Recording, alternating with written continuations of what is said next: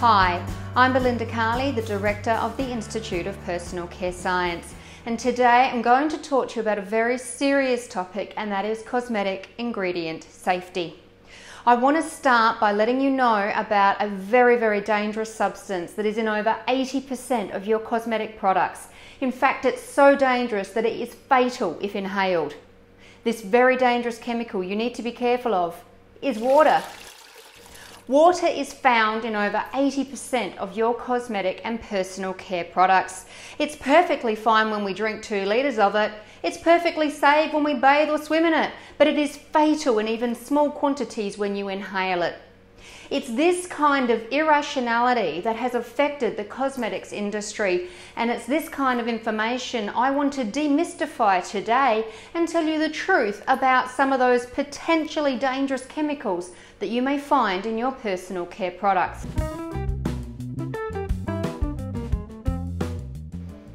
Now, the first chemical I want to talk to you seriously about are parabens.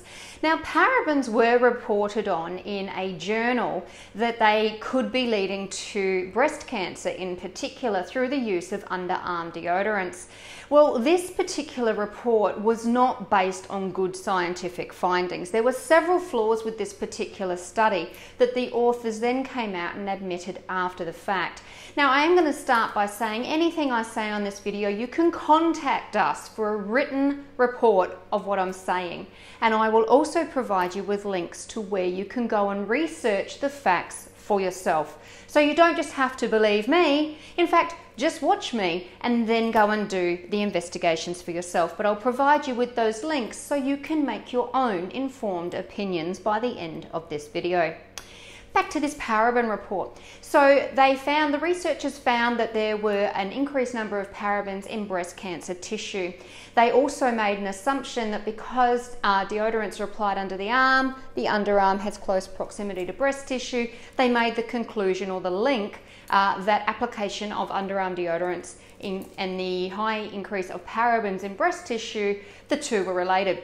Well, later on it was of course proven that the parabens applied to the underarm actually flowed away from the breast tissue, and there were also no studies done to determine how many parabens are in healthy breast tissue. So there could be just as many parabens in healthy breast tissue as there is in tumour breast tissue, but of course that study hasn't been done, so how can we decide that without any scientific evidence? It's also been found that there are more parabens in your food, and of course they get ingested far more readily. So there's been extensive research done by several regulatory authorities around the world to prove or disprove the safety of parabens in cosmetics since that report came out. And it has been conclusively proven that the amount of parabens used in personal care product, even cumulative totals from multiple cosmetic products used in any given day, will still be far below any levels that you may ingest, or definitely far below any levels that may be of any sort of safety concern. Again, you can contact me for a full copy of this report and links to the scientific data that tells you exactly that.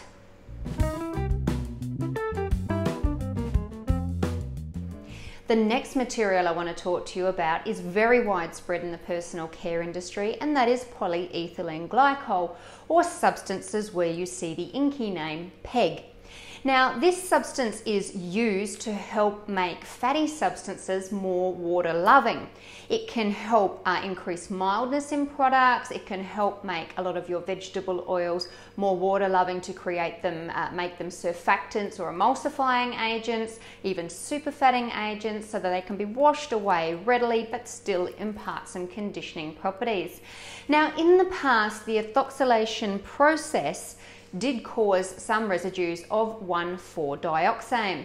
1,4-dioxane is a dangerous chemical, there's no doubt about that, but there are 2 processing methods that can be used, and in fact are used by the personal care industry, to limit the impurities or amount of 1,4-dioxane that is present in your personal care raw materials and finished products.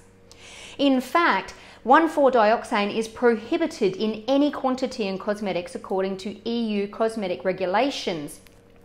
Further to this, and knowing it can occur as an impurity, the SCCS, which is the Scientific Committee on Consumer Safety, has determined that a safe level of less than 10 parts per million should be tested for and confirmed in all products that are ethoxylated. Again, this means that 1,4-dioxane is not present in your personal care at any sort of input above 10 parts per million, and that amount has been deemed as safe by the regulatory authorities when used in personal care, even in multiple products in a day. Again, if you would like a copy of this report and links to this particular information, please contact us. I'm happy to give them to you so that you can do your own research and find out the facts for yourself.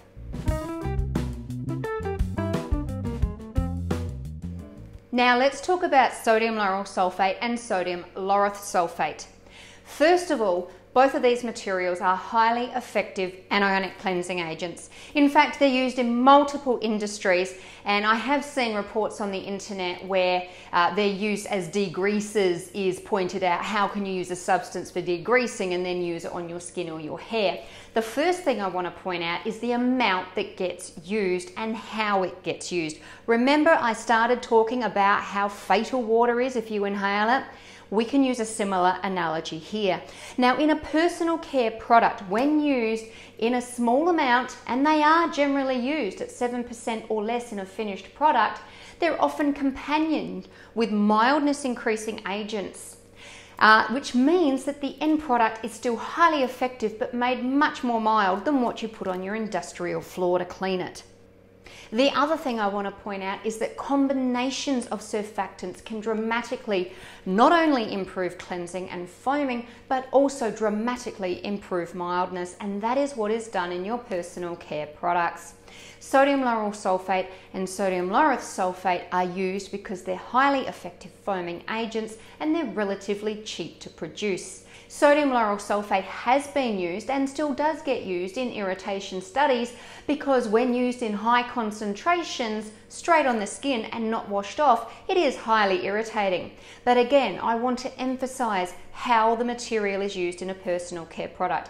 It is used in a small proportion, in combination with other materials to increase its mildness, and it is washed off thoroughly shortly after it is applied. Under these conditions, there is no reason to be concerned about using these chemicals on your hair or your skin, especially when rinsed off shortly after use.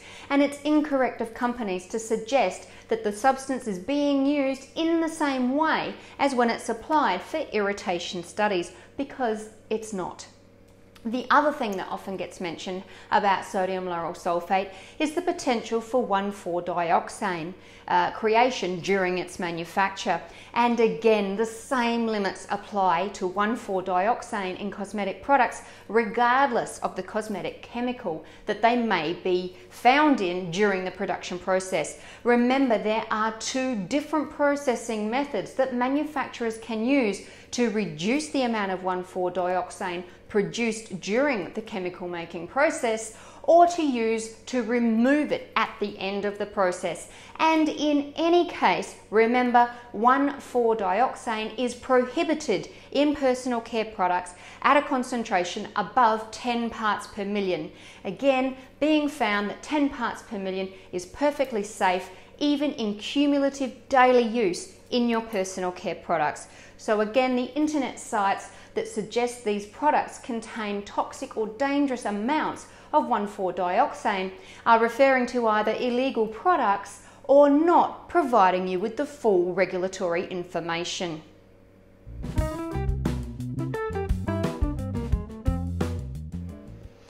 Next, let's talk about alkynyl amines. Now, alkynyl amines can be used to neutralize some fatty acids in the production of surfactants, such as cocamide DEA, for example. The problem with alkynyl amines is that the final salt can be turned into nitrous amines, and nitrous amines are known as potentially cancer-causing chemicals. But again, the amount of residual nitrous amine that can form from a compliant cosmetic ingredient has been deemed within regulations to be safe as used. Under EU cosmetics regulation in Annex 3, entries 60 to 62 inclusive, this limits the maximum secondary amine content of all fatty acid dialkyl amides, monoalkyl amines and trialkyl amines and their salts to 0.5%, which means cosmetic ingredient suppliers complying with these limits are ensuring your safe use of the personal care product where that material is found. Now, where they don't comply, they are providing the industry with an illegal or impure substance, and we've seen multiple recalls occur where authorities find impurities, contaminants, or other issues with personal care products. But that is not a fault of the ingredients or the regulations. That is when people are simply breaking the law.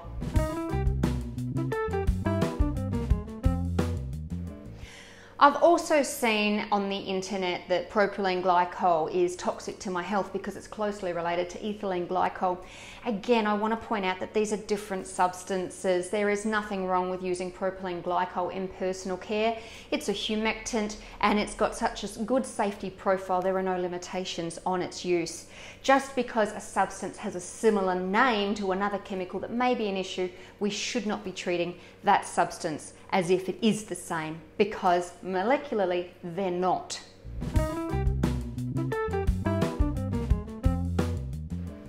Finally, I sometimes get people that say to me, well, what if the regulators aren't getting it right? I would like to point out that the same governments that oversee the regulatory authorities are the same governments that invest billions every year into cancer research and life-saving treatments.